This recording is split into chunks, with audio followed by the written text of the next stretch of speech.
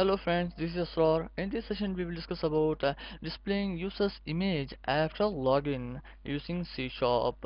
I am going to log in with email ID and password, and while I'm clicking the login button, I'm going to create the cookie values and storing the email ID in the cookies. So if you want to know how to create the cookies and how to create the login form using C Sharp, you have to check out my tutorials in the YouTube. So I am going to log in with email ID. Thus, I have a register form table, and in that I have two fields. One is Tom and the ROM's details. So I'm going to log in with ROM Paul, which is containing the user's image, and going to pasting it, and password is 123. So 123. I'm going to click the login page.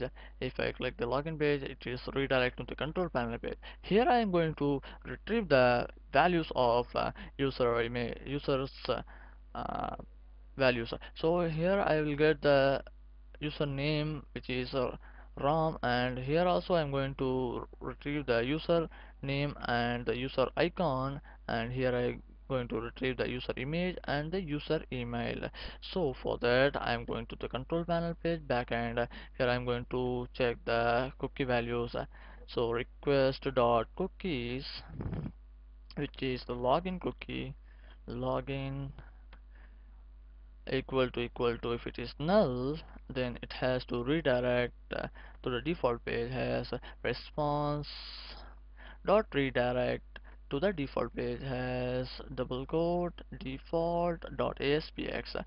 Okay, then if it is having values in the cookies, it has to retrieve the data. So here I have to end with semicolon. So else if it is having, then I'm going to create the SQL connection to the database, naming the variable as con equal to SQL connection equal to new SQL connection as data source equal to dot, which is my local database, and integrated integrated security equal to true. Okay, simply closing it. After that I'm going to retrieve the data as in the SQL data adapter SDA object name equal to new SQL data adapter. In that I'm going to write the simple query as select star, which is all, select all from register form table, where I'm going to check that where email ID is in the requesting the cookie values. I have stored the email ID in the cookies. So as I'm going to retrieve as single quote double quote plus requesting the cookie value as request dot cookies, request dot cookies. In the login cookie I have stored the email ID. So email underscore ID double quote dot to string. I'm going to get the as a string plus double quote single quote and ending it as, I'm going to give the connection which I have created con, ending with it. Okay, I'm getting error here. Oh, I have to end with square bracket. Okay, after that I'm going to filter out these retrieved data into the data table. So that I'm going to create as a data table dt equal to new data table, and which is I'm going to fill as sda dot fill into the dt. After that I am going to filter out and retrieve those data into the label. So here I am going to retrieve it is a label 1, and this is a label 2, and this is a label 3. So for first name I'm going to retrieve in the label 1 dot text equal to dt dot rows in the row's zeroth row, and the column name is first underscore name. You should give the exact name which you have in the database. So check out it. I have a first underscore name. Okay. Okay, just simply saving it and refreshing my browser. If I refresh this, I will get here the first name of the user. Welcome. Yeah, welcome Ram. This is the first name of the user has a Ram Paul, which is first name has a Ram. So I have got this, and now I'm going to retrieve the label 2 and label 2 dot text equal to, and simply copying this one and pasting it, and going to include the last name also, and the first name plus going to giving the space between first name and last name plus simply pasting it, and going to change as last name. Okay, after that I'm going to retrieve the email ID, label 3 dot text equal to, pasting it and going to change it as email id, email underscore id. Okay, simply saving it and going to refresh my browser. Here I will get the username and the email ID of the user.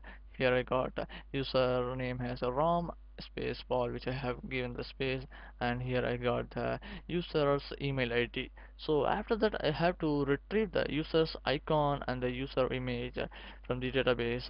So for that I am going to check it out. The user's image has if dt dot rows, which is user image.